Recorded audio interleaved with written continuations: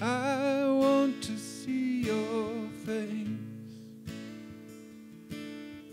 I want to see your face. There is so much getting in the way.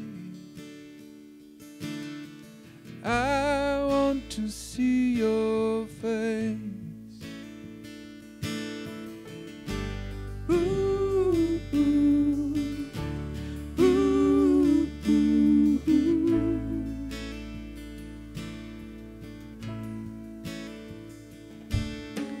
I want to hear your voice. I want to hear your voice. In this world there is so much noise. I want to hear your voice. Ooh, ooh, ooh, ooh, ooh.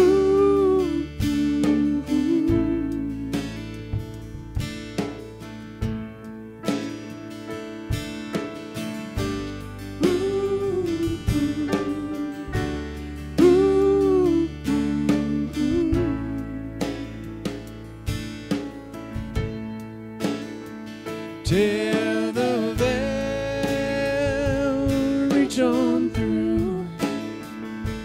Take my hand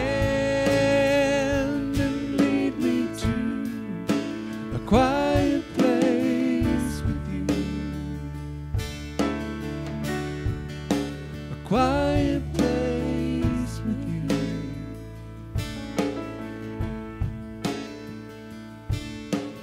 I want to know your word. I want to know your word. All the voices want to be heard. I want to know your word. Ooh,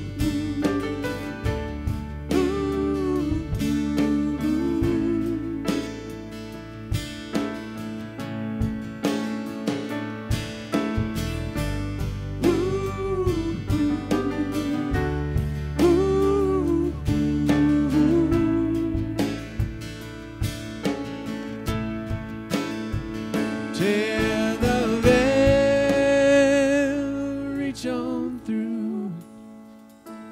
Take my hand and lead me to a quiet place with you. A quiet place with you.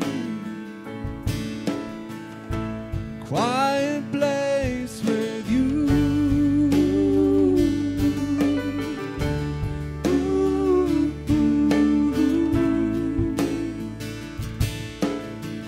A quiet place with you.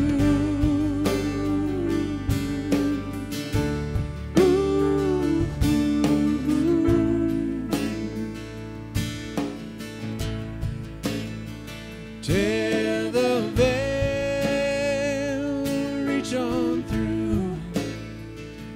Take my hand and lead me to a quiet place with you. A quiet place with you. A quiet place with you.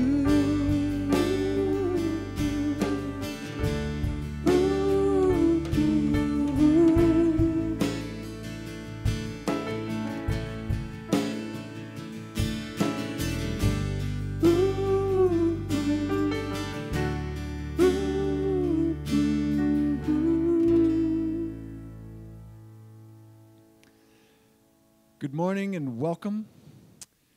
It is so odd to be here on Easter Sunday when it's really doesn't feel like it at all. And so we're excited to ultimately celebrate Easter when we can all be back together. And still, we want to celebrate the day that we celebrate the risen Christ and what that means for us today. And so here we are celebrating in a very socially distanced manner. I had to get out my measuring tape and make sure that we had enough space so as to not infect one another. But we do want to infect one another with the love of Jesus, and that's why we're here doing what we do, because the Lord has risen, and we are empowered by who he is and his love for us. So with that, stand with us. No.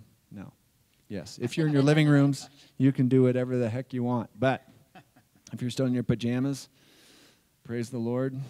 And if you're not and you're dressed and ready to go in your Sunday best, also wonderful. So, Father, we thank you for the celebration of this day when you came to the earth and you lived among us and you walked in a way, Father, and you called us to follow after you.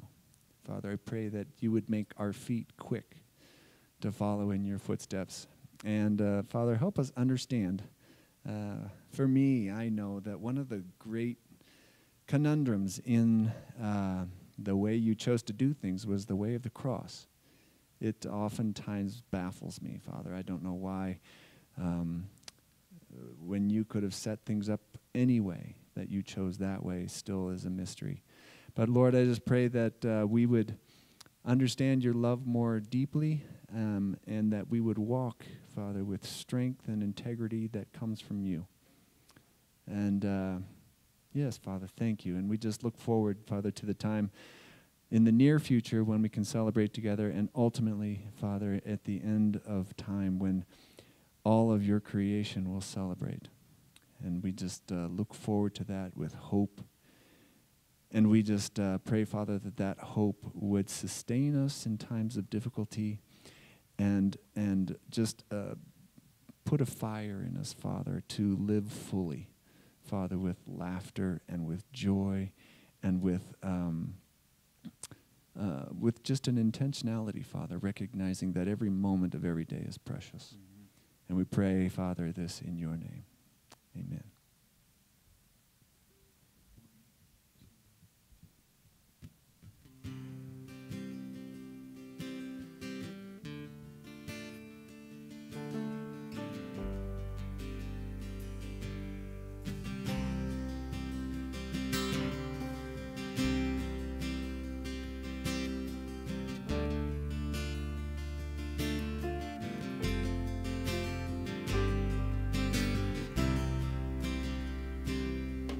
My Lord, what love is this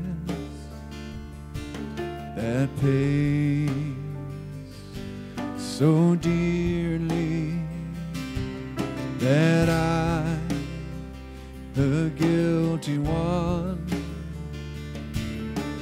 may go free. Amazing love, what sacrifice,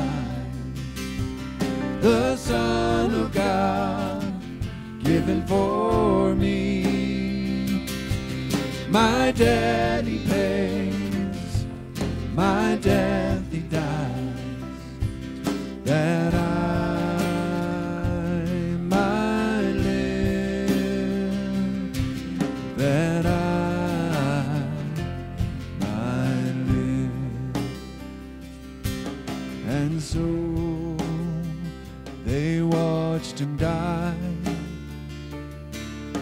despised,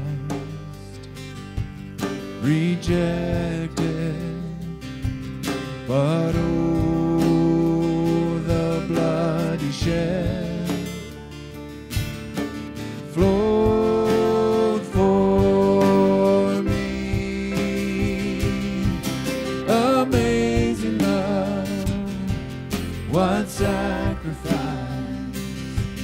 the Son of God given for me. My debt he pays, my death he died, that I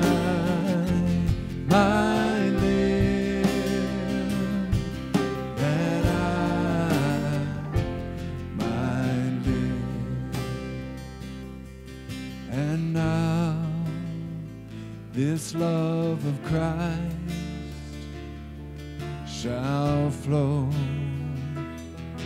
like rivers. So come and wash your guilt away. Live again. Amazing love, what sacrifice. The Son of God given for me. My debt he pays, my debt he dies, that I might live, that I might live, that I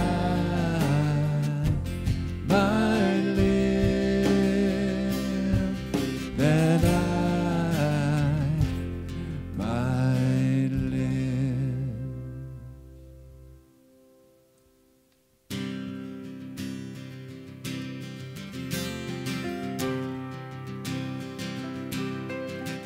Go on up to the mountain of mercy, to the crimson perpetual tide. Kneel down on the shore, be thirsty no more. Go under and be purified. Follow Christ to the holy mountain. Sinners sorry and wrecked by the fall.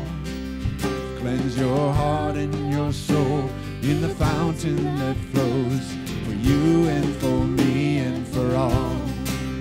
At the wonderful, tragic, mysterious tree, on that beautiful, scandalous night, you and me were atoned by his blood and forever washed white. On that beautiful, scandalous night.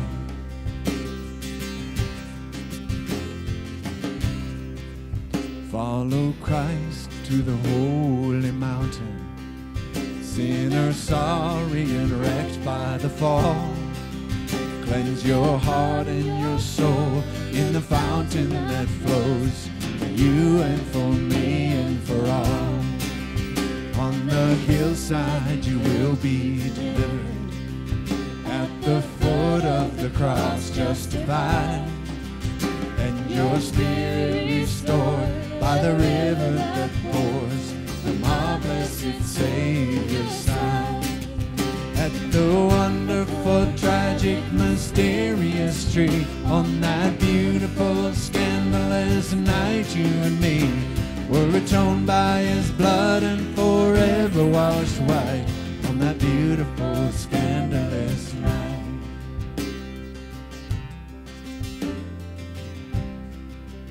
On the hillside you will be delivered.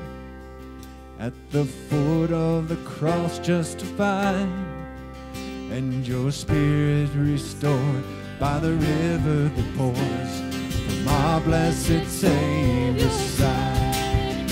At the wonderful, tragic, mysterious tree, on that beautiful, scandalous night, you and me were atoned by his blood and forever washed white. On that beautiful, scandalous night. At the wonderful, tragic, mysterious tree, on that beautiful, scandalous night, you and me were atoned by his blood and forever washed white. On that beautiful, scandalous night. On that beautiful, scandalous night.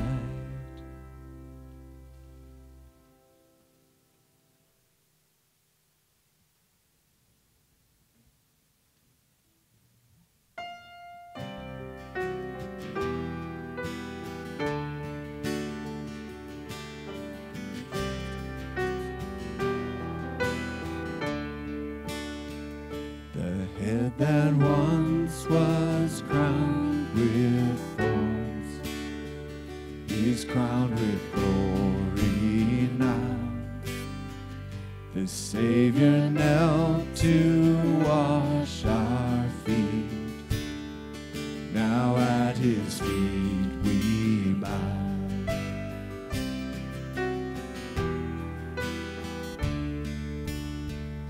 the one who wore our sin and shame, now robed in majesty, the radiance of perfect love now shines for all to see.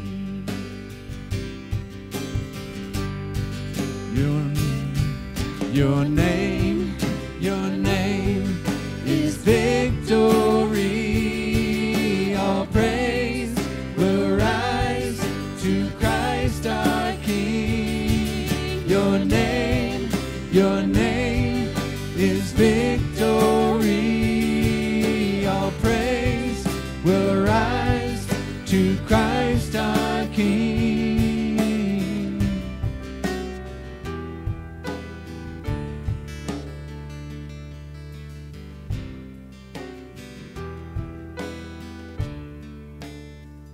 The fear that held us now gives way to Him who is our peace. His final breath upon the cross is now alive in me.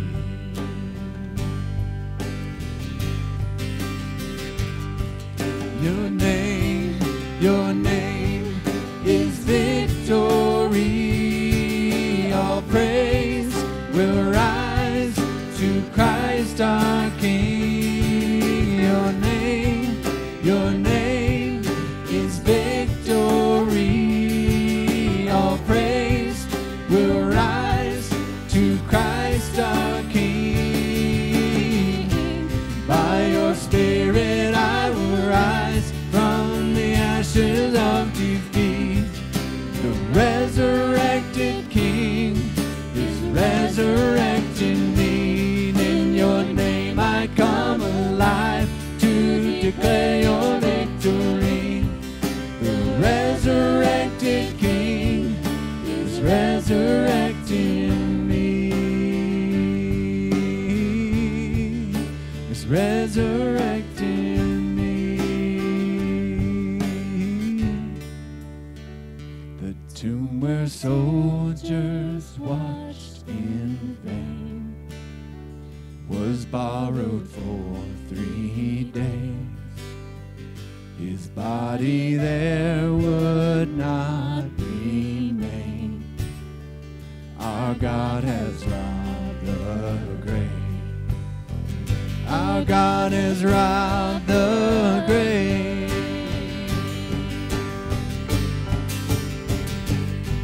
Your name is victory. All praise will rise to Christ our King. Your name is victory. All praise will rise to Christ our King. By your Spirit I will rise from the ashes of defeat. The resurrected King is resurrecting me. In your name I come alive to declare your victory. The resurrected King is resurrecting me. Is resurrecting me. Is resurrecting me. Is resurrecting me.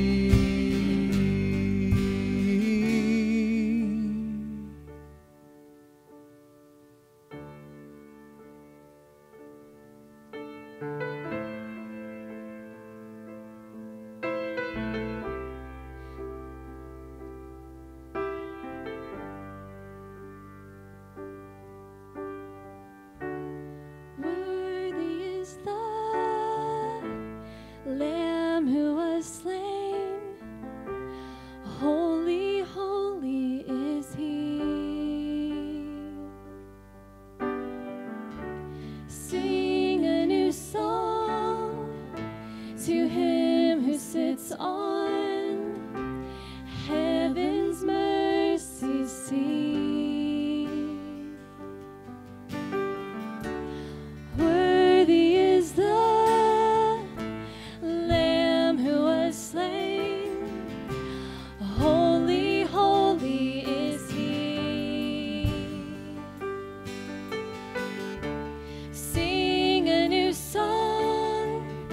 to him who sits on heaven's mercy seat.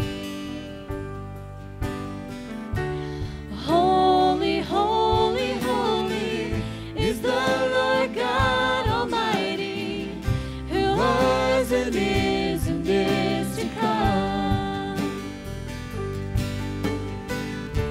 With all creation I sing praise to the King of Kings.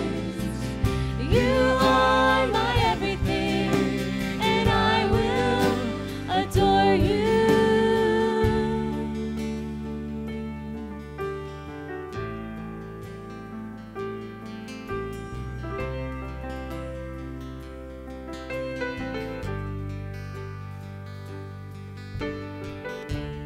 Clothed in rainbows of living color, flashes of lightning, rolls of thunder.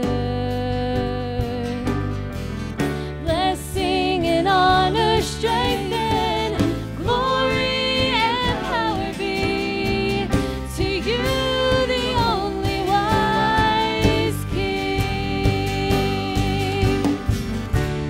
Holy, holy, holy is the Lord God Almighty, who was and is to come. With all creation I sing praise to the King of Kings. You are my everything, and I will adore you.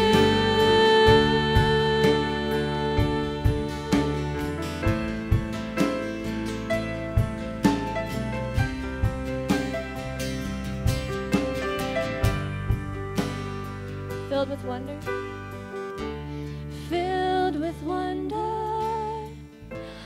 awestruck wonder at the mention of your name.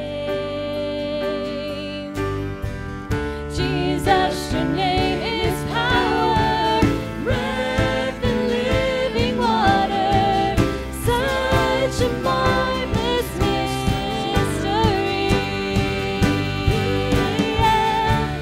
Holy, holy, holy is the Lord God Almighty, who was and is to come. With all creation I sing praise to the King of Kings. You are my everything, and I will adore you. Holy, holy, holy is the Lord God Almighty, who was and is to come. With all creation I sing praise to the King of Kings. You are my everything, and I will adore you.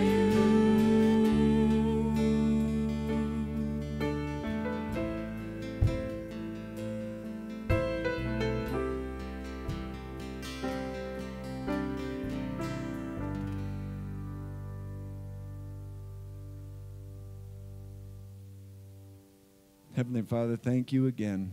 And we just pray, Father, for your love to fill our hearts, Father. May we understand the height and the depth, the width and the breadth of your love for us, Father. And may we extend that love, Father. May it just move us, Father. The knee-jerk reaction to your love is to love. And we just pray that that would be true for us. And Father, we just thank you for this time that we have to become closer, Father, with those that are in our immediate circles, Father, whether that be our daughters or our sons, our wives or our husbands, our friends, Father, whoever they may be, Father, that we would recognize how important your love is when it comes to relating to and understanding the people that you've put into our world. And Father, we just pray that your hope would fill us and would sustain us until that day, Father, when we meet face to face. We pray this in your name. Amen.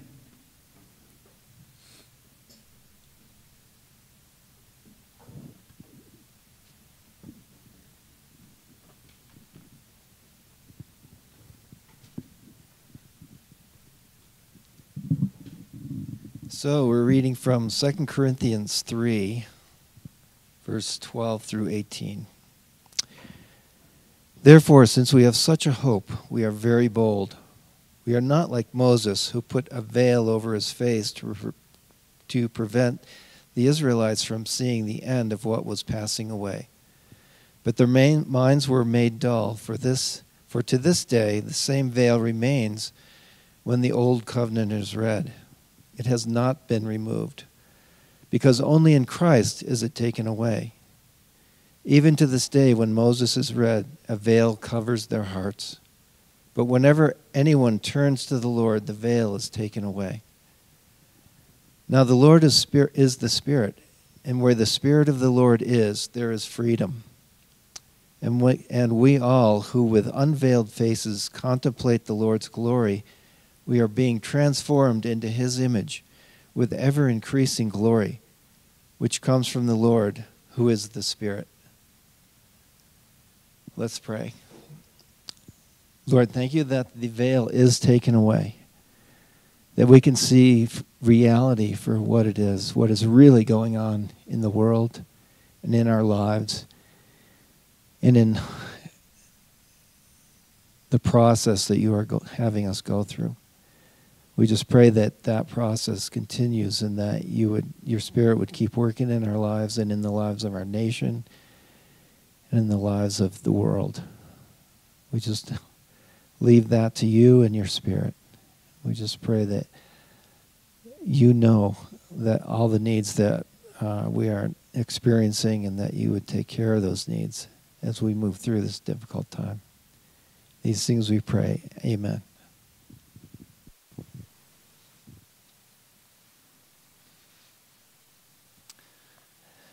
Thank you, Tim, one of our elders. Appreciate you coming out and reading. He is risen. Supposed to say he is risen indeed. Now, yes, now that just as Rob said, stand up in your houses. We're going to do this again. We're going to do it the right way so you can say it in your houses. He is risen. He is risen. He is risen. Excellent. This is Easter, Easter part 1, by the way. We're going to celebrate Easter again when we're all back together, whenever that is, when they lift some of the orders. We'll celebrate it together at that time.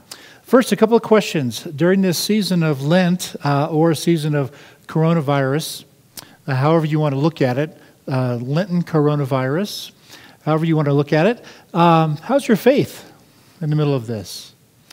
Are you struggling with fear? Is your faith growing? Are you finding new ways to gaze into the eyes of the Lord and think about who He is? How about your marriages? How are they doing? This is a time of great stress. We're talking this week as staff and said that if marriages are healthy, then this time will strengthen them. If some of your marriages are not healthy, that's okay. We've said many times, don't be ashamed. Don't come talk to us. Send us a link from the website, and we can get you some help. We can talk about it with you. So I'm trusting that your marriages are actually growing through this time.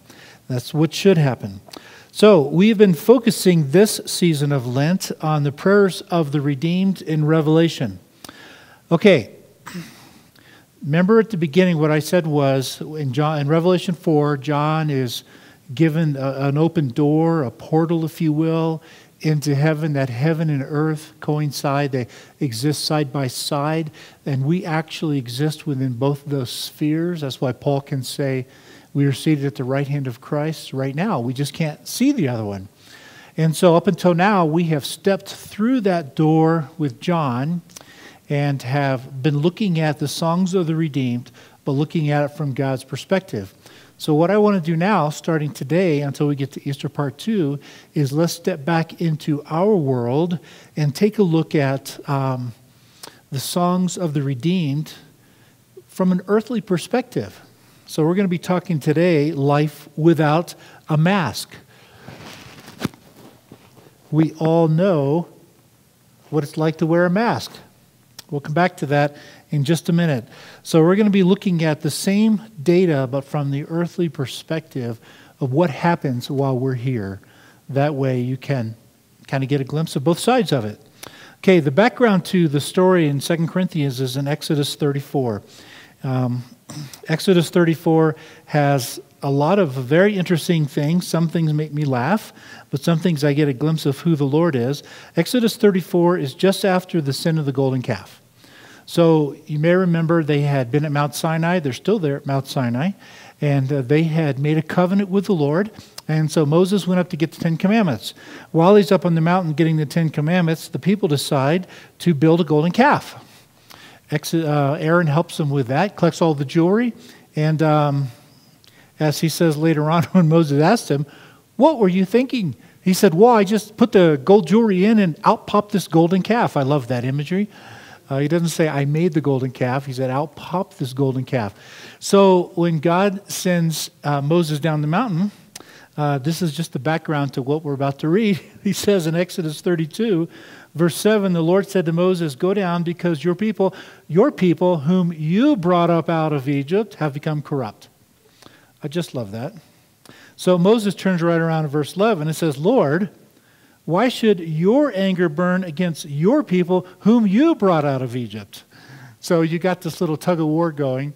And I think the Lord did that on purpose to kind of help surface with Moses where's his true faith and what does he think about these things. So it's a wonderful interplay between God and Moses where Moses is inviting God to move closer to him and to sort out really what he thinks about these things. Then in chapter 33, the Lord said to Moses, "Leave this place and the people you brought out of Egypt and go up to the promised land," but he just said, "I'm not going to go with you." Think of this as teaching toddlers. Think of it that way. He's communicating some object lessons here in the middle of this. I'm not going to go with you.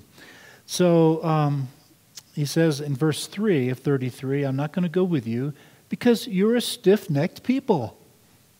So Moses turns around. Now we're in verse 12. Moses says, "You've been telling me, lead these people, but you have not let me know whom you will send with me. You have said, I know you by name, and you have found favor with me." Verse 13, "If you are pleased with me, teach me your ways so that I may know you and continue to find favor with you." Boy, isn't that a great desire of the heart? Listen to that again. "If you are pleased with me, teach me your ways so I may know you and continue to find favor with you." Remember, I love this nation is your people. So you've got this back and forth thing going on between God and Moses. I just love it every time I read it. So the Lord says, "My presence will go with you and I will give you rest." In verse 17, the Lord said to Moses, "I will do the very thing that you have asked." And what did he ask? "Teach me your ways so that I may know you." I will do the very thing that you have asked because I am pleased with you and I know you by name. So Moses takes advantage of it. He's moving closer to the Lord now.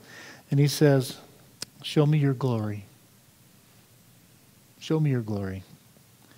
Now you have to remember, we're sitting at the base of Mount Sinai. This generation had not seen God's glory or seen him act. They saw the 10 plagues. They did see his glory at Mount Sinai when he shook the mountain just a very short time ago before this. Moses wants to see his glory personally. Show me your glory. The Lord said, "I will cause my goodness to pass in front of you, and I will proclaim my name, Yahweh, in your presence. I will have mercy on whom I will have mercy, and I will have compassion on whom I have compassion." But, he said, "you cannot see my face." You cannot see my face, for no one may see me and live. John chapter 1 verse 18 says, no one has ever seen God at any time. No one. So here it is. You may not see my face. So then Moses is back up on the mountain getting the 10 Commandments again because he broke the first ones. So I'm in chapter 34, verse 29. When Moses came down from Mount Sinai with the 2 tablets of the covenant law in his hands, he was not aware that his face was radiant because he had spoken with the Lord. So he came down from the mountain and his face is glowing. It's glowing. Excuse me one second. No, I don't have COVID-19. I'm an asthmatic. There. When Aaron and all the Israelites saw Moses, his face was radiant. It's glowing. They were afraid to come near him. Why were they afraid? Well, think about what's just happened in the last few days or some time period.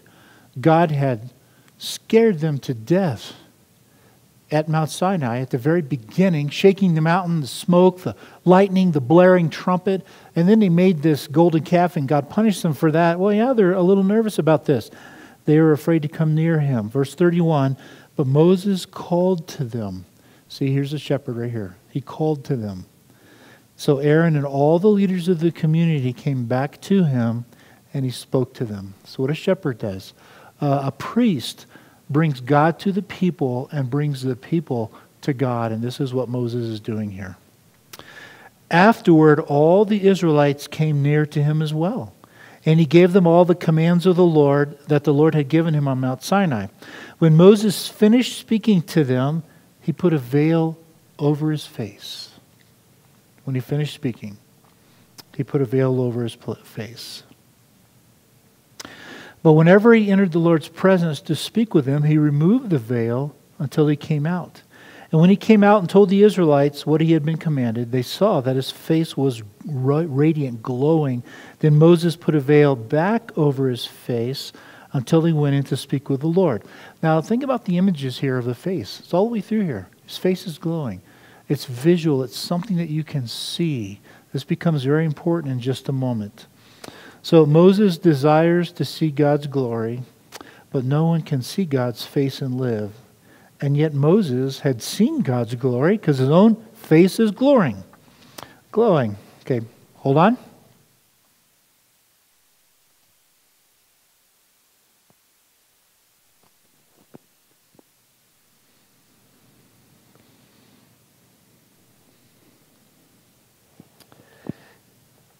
We all know what it's like to wear masks.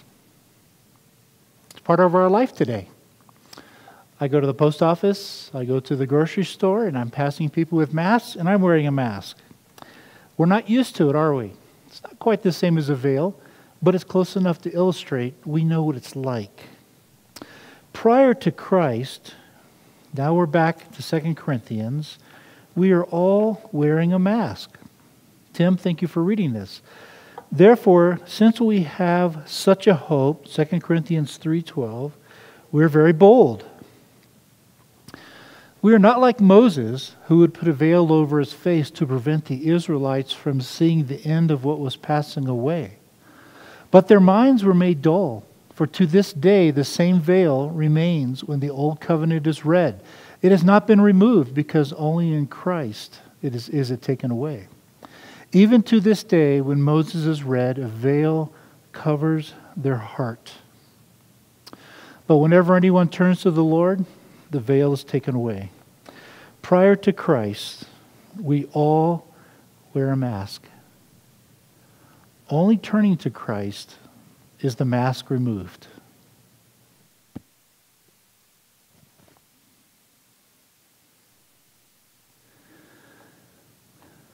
Verse 17. The Lord is the Spirit, and where the Spirit of the Lord is, there is freedom. And we all, who with unveiled faces, the mask is now taken off. We can contemplate the Lord's glory, being transformed into His image with ever-increasing glory, which comes from the Lord, who is the Spirit. Okay, what we're talking about here is the new covenant. This is what we're talking about. What we're talking about here at this second, this moment in time, is what Easter's all about. He is risen. Yeah, he is risen indeed. That's what this is talking about here. Every place we go in the Bible, we can point to Easter. He is risen, and here it is. We're talking about the new covenants. So he had just said at the beginning of chapter 3, are we beginning to commend ourselves again? Now, this is language that they would have understood, very common in the first century. Or do we need, like some people, letters of recommendation to you or from you? No, we don't. Why? He said, you yourselves are our letter. You are our letter, written on our hearts, known and read by everyone. You show that you are a letter from Christ, the result of our ministry. You're the result of our ministry, written not with ink, but with the Spirit of the living God, not on tablets of stone, but on tablets of human hearts. You know, in both Ezekiel and Jeremiah, they talk about the new covenant. And it says, when the new covenant, when the Spirit comes, He's going to replace the heart of stone with the heart of flesh and write His law upon our hearts. That's us today. That's why Paul can say, you yourselves are our letter. It's great. It's a great picture. We are ministers of the new covenant. He goes on in verse 6. He has made us competent as ministers of a new covenant, not of the letter, but of the Spirit. For the letter kills, but the Spirit gives life. Now, part of the Exodus story, Exodus 34, part of the issue there was perceiving God's glory. You see the problem, as I mentioned, John 1:18 says, no one has ever seen God. Even Moses was not allowed to see God's face. This is the background to this story. So, starting in verse 7. Now, if the ministry that brought death, they all died. They died in the desert, and the law did bring death. Paul argues that in Romans. If the ministry that brought death, which was engraved in letters on stone, came with glory, so that the Israelites could not look steadily at the face of Moses, here's that face imagery again, because of its glory, transitory though it was, will not the ministry of the Spirit be even more glorious? When the new covenant comes and the ministry comes, the Old Testament law was fantastic. It was great. I've said many times, I know most of you have never read the law, but if you actually read it, it's not confusing, it's not complex, it's not hard. Read any law and you could obey it. That wasn't the issue. This was the issue right here. This was the issue. So if that law was glorious, which the Bible repeatedly says it was, then when the ministry comes under the new covenant, isn't it going to be far better? Isn't it going to be the greatest thing to be far better? If the ministry, verse 9, that brought condemnation was glorious, and it was, how much more glorious is the ministry that brings righteousness? That's the new covenant. That's the new covenant. For what was glorious has no glory now in comparison with the surpassing glory. And if what was transitory came with glory, how much greater is the glory of that which lasts? The new covenant is fantastic. And yet in this passage, we are not allowed to see God's glory until the mask is removed. Verse 18. And we all with unveiled faces contemplate the Lord's glory. The mask has to be taken away for us to see the glory of the Lord. We are being transformed into His image with ever-increasing glory, which comes from the Lord, who is the Spirit. So why can some see it and others cannot? Why? The difference is faith. That's what makes the difference. It's faith. How can this be? How can it be? What's happening here? You see, the glory of God is revealed in Jesus. That's why.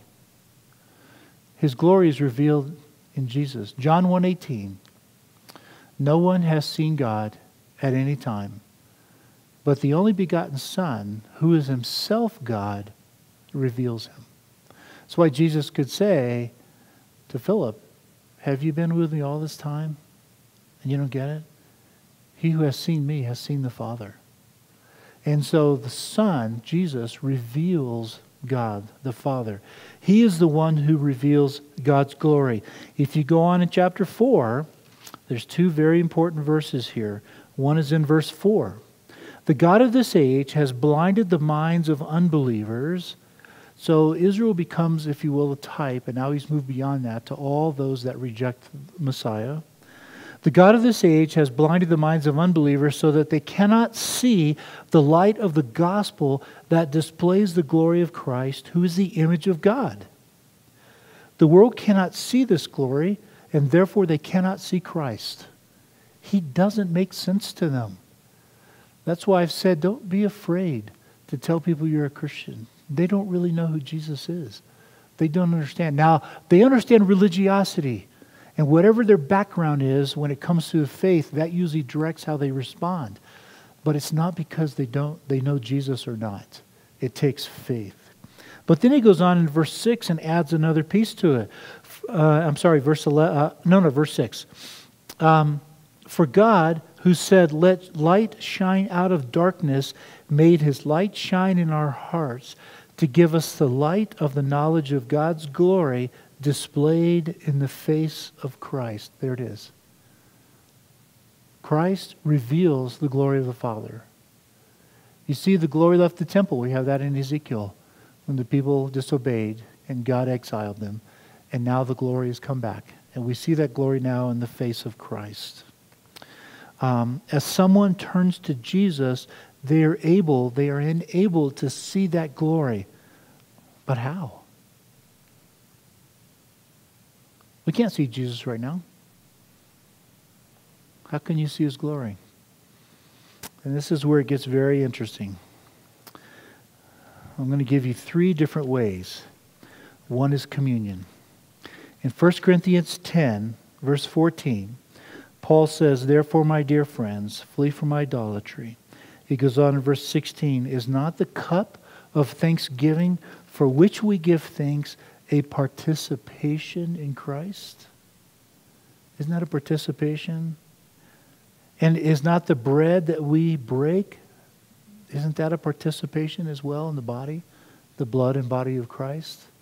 That's why we say the body of Christ given for you, the blood of Christ shed for you, and we do this every week. I long to be together again so we can do it. So this is one of those places where the glory of Jesus is revealed to us. But another one is right here in the passage, and it's through our ministries. In 1 Corinthians 4, verse 11. "We who are alive are always being given over to death for Jesus' sake." Why? Why?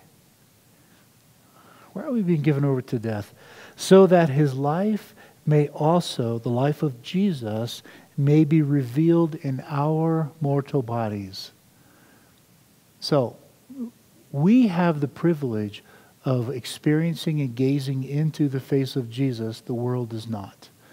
This is how it's revealed, through the way we celebrate our belief in communion and the way we celebrate our ministries. I would argue also that based on James 1, it comes through intently looking, gazing into the Word of God. Right there. If you've never had a time to gaze, now's the time to do it. You see, we see what the world cannot see. We see what the world cannot see, but we have to look closely.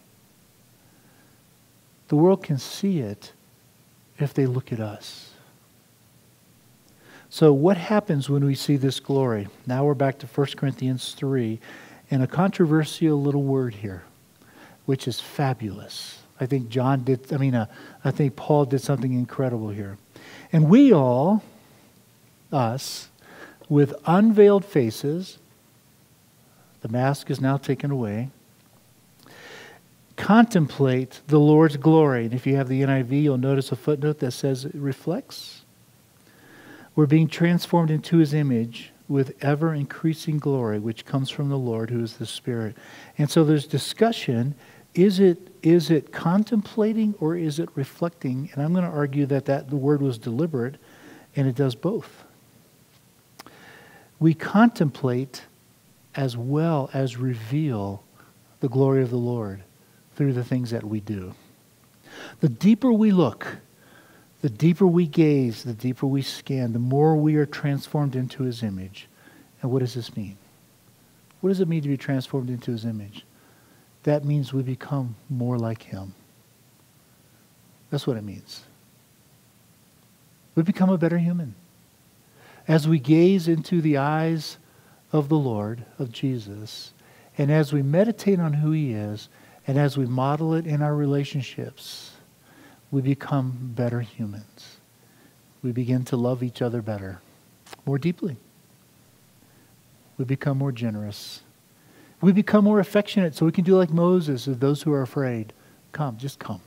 Come closer. Come closer.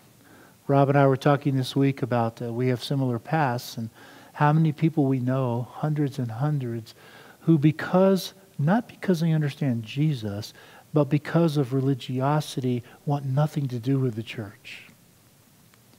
We have this great privilege of saying, why don't you tell me your story? Because I don't want to be like that. I don't want to be like that person that drove you away, whatever it was. I want to be like Moses that says, don't be afraid, come. Come closer. Come closer to me. I know that when they come closer to me, they're going to experience more of Jesus. That's what I know.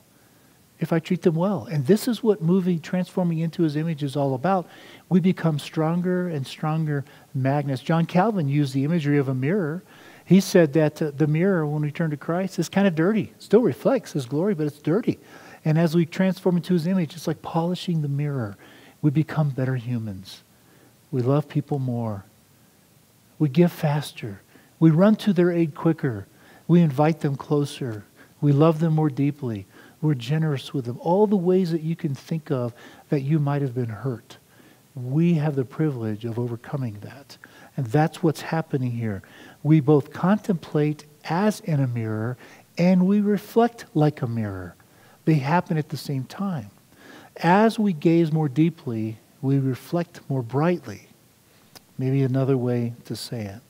The deeper we look, the more we reveal to those around us what they cannot otherwise see. Their vision right now, for many of them, is limited to religiosity, to church structure, politics, programming, hypocrisy, all the things that we know about.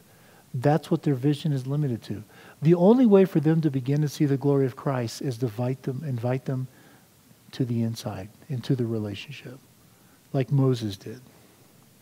We begin to shine brighter and brighter as we are transformed into his image. We become mirrors of the one true living God. And I love this imagery in verse 7. This is the treasure I think he's talking about in the jars of clay in verse 7 of chapter 4. We have this treasure in jars of clay. We're still human and we're still broken. I've said in other sermons that when somebody accuses us of being hypocrites, we should jump up and down and say, you're right. Because that gives us the opportunity to tell the truth. You're right. I don't want to be a hypocrite. Tell me what you see. Tell me what you see. If all we do is exude some level of perfection, the world knows it's fake. They know it's fake. And he says right here, we have this treasure in jars of clay. We're still human that carry this treasure around to show that this all-surpassing power is not from us. It says it's from God. He's the one that makes it happen. He's the one that reveals it. Okay, what does this mean? I'm going to read you a quote. It's a little bit of a lengthy quote from A.W. Tozer. When I became a Christian many, many years ago, I was invited to read this, and I've read all of his books that I could get my hands on at least 3 times. The language is a little bit old. I think it's 1948-49 time frame. But listen to these words. Faith is the gaze of a soul upon a saving God. And just think about that. That's the opening word. Faith is the gaze of a soul upon a saving God. For all my Christian life, I've had this image of gazing into the eyes of the Lord. That's why I use that imagery when I'm talking to people across the table having coffee. if they could look in my eyes, they would see them dancing with delight. They would see a gaze. When somebody admits to me sin, I realize I'm experiencing one of the great miracles of all time because the Holy Spirit's done something wonderful. And if they looked in my eyes, they'd see that joy. And that's what he's talking about here. When he had seen this and he could remember passages he had read before, we jumped into a story, their meaning would come flooding over him. Psalm 34:5, they looked unto him and were lightened, and their faces were not ashamed. Or Psalm 123, unto thee lift I up mine eyes, O thou that dwellest in the heavens. Behold, as the eyes of servants look unto the hand of their masters, and the eyes of a maiden unto the hand of her mistress, so our eyes wait upon the Lord our God, until that he have mercy upon us. Here the man seeking mercy looks straight at the God of mercy and never takes his eyes away from him till he grants mercy. And our Lord himself looked always at God. Looking up to heaven, he blessed and brake and gave the bread to his disciples, Matthew 14. Indeed, Jesus taught that he wrought his works by always keeping his inward eyes upon his Father. His power lay in his continuous look at God. In full accord with the few texts that we have quoted is the whole tenor of the inspired word. It is summed up for us in the Hebrew epistle when we are instructed to run life's race looking unto Jesus, the author and finisher of our faith, Hebrews 12. From all this we learn that faith is not a once done act, but a continuous gaze of the heart at the triune God. This is a perfect time, being quarantined or stuck in your houses, to gaze to the eyes of God. Believing then is directing the heart's attention to Jesus. It is lifting the mind to, quote, behold the Lamb of God, which is Easter. And never ceasing that beholding for the rest of our lives. At first this may be difficult, but it becomes easier as we look steadily at his wondrous person, quietly and without strain. Distractions may hinder, but once the heart is committed to him, after each brief excursion away from him, the attention will return and rest upon him like a wandering bird coming back to his window.